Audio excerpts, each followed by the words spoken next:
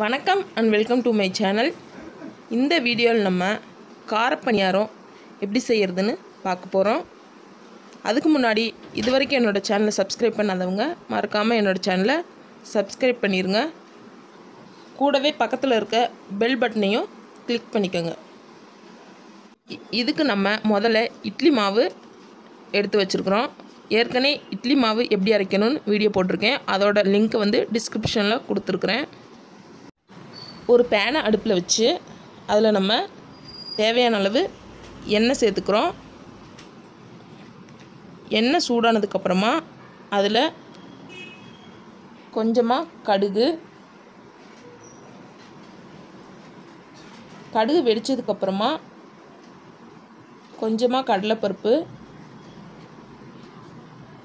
கொஞ்சமாக உளுத்தம்பருப்பு, கொஞ்சமாக ஜீரகம், இது எல்லாத்தையும் சேர்த்து இதை நல்லா மிக்ஸ் பண்ணி விட்டுக்கிறோம். இது எல்லாமே நல்லா பொரிஞ்சதுக்கப்புறமா இதில் சின்ன சின்னதாக கட் பண்ணி வச்சுருக்க வெங்காயம், பெரிய வெங்காயம் எடுத்திருக்கேன், அதை இதில் சேர்த்து மிக்ஸ் பண்ணிக்கிறேன். அது கூட 2 பச்சை மிளகா, அப்புறம் சின்ன சின்னதாக கட் பண்ண சின்ன சைஸு இஞ்சி,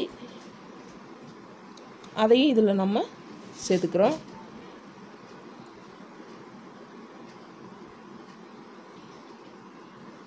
இது எல்லாத்தையும் நல்லா மிக்ஸ் பண்ணிக்கிறோம்.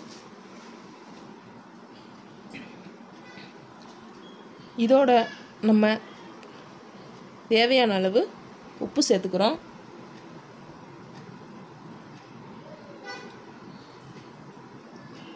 இது எல்லாமே நல்லா வேகிற வரைக்கும் மிக்ஸ் பண்ணி விட்டுட்டே இருங்க. இதோட கொஞ்சமாக நம்ம பெருங்காயத்தூள் சேர்த்துக்கிறோம். பெருங்காயத்தூள் சேர்த்தா வாசனை நல்லா சூப்பராக இருக்கும். இதையும் சேர்த்துட்டு நல்லா மிக்ஸ் பண்ணி விட்டுக்கிறோம். வெங்காயம், பச்சை மிளகாய் எல்லாமே நல்லா வேகிற வரைக்கும் மிக்ஸ் பண்ணி விட்டுக்கிறோம். பாருங்கள், இந்த அளவுக்கு வெங்காயம் நல்லா வெந்ததுக்கப்புறமா அடுப்பை ஆஃப் பண்ணிடுங்க. நான் 7-8 கரண்டி அளவுக்கு இட்லி மாவு ஏற்கனவே எடுத்து வச்சுருந்தேன். அந்த மாவில் நம்ம தேவையான அளவு உப்பு சேர்த்துக்கலாம்.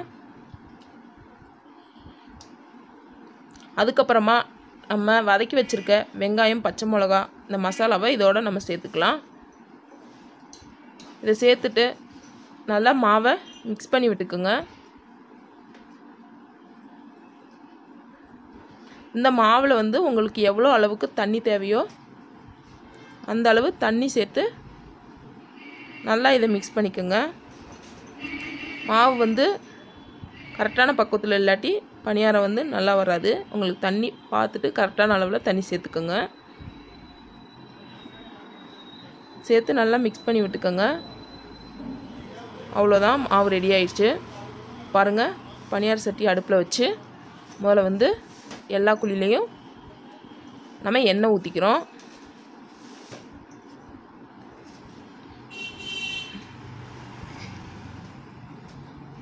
எண்ணெய் ஊற்றியாச்சு. இப்போ நம்ம எடுத்து ரெடி பண்ணி வச்சுருக்க மாவு இதில் சேர்த்துக்கிறோம்.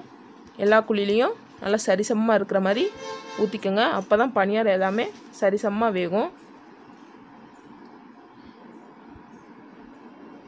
இந்த மாதிரி ஊற்றிட்டு ஒரு மூடி போட்டு மூடி வச்சுருங்க.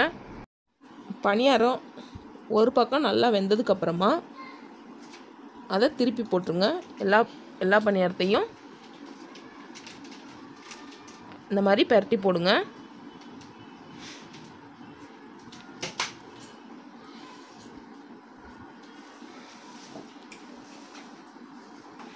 எல்லா பணியாரமும் நல்லா பிஞ்சிராத அளவுக்கு கரெக்டாக பரட்டி போட்டுக்கோங்க. பரட்டி போட்டு அடுத்த பக்கமும் வேகிற மாதிரி நல்லா வேக விடுங்க. பாருங்கள், 2 பக்கமும் நல்லா வெந்துருச்சு. மறுபடியும் அடுத்த பக்கம் பரட்டி போட்டு வேக விடுங்க. இந்த மாதிரி நல்லா பணியாரம் உள்ளே நல்லா வேகிற வரைக்கும் நல்லா வேக விடுங்க. பாருங்கள், பணியாரம் வெந்துருச்சு. இந்த ஸ்டேஜில் நம்ம பணியாரத்தை எடுத்துடலாம். சூடாக அந்த பணியாரம் சாப்பிட்டா ரொம்பவே நல்லாயிருக்கும். பாருங்கள் எவ்வளோ சீக்கிரமாக குயிக்காக வீட்டிலே பணியாரம் ரெடி ஆயிடுச்சுன்னு. பாருங்கள் சூப்பராக இருக்குது. இந்த பணியாரம் வீட்டில் செஞ்சு பார்த்துட்டு எப்படி இருந்துச்சுன்னு கமெண்ட் பண்ணுங்கள். இந்த வீடியோ உங்களுக்கு பிடிச்சிருந்தா லைக் பண்ணுங்கள். இந்த வீடியோ உங்கள் ஃப்ரெண்ட்ஸுக்கும் ஷேர் பண்ணுங்கள். தேங்க்ஸ் ஃபார் வாட்சிங்.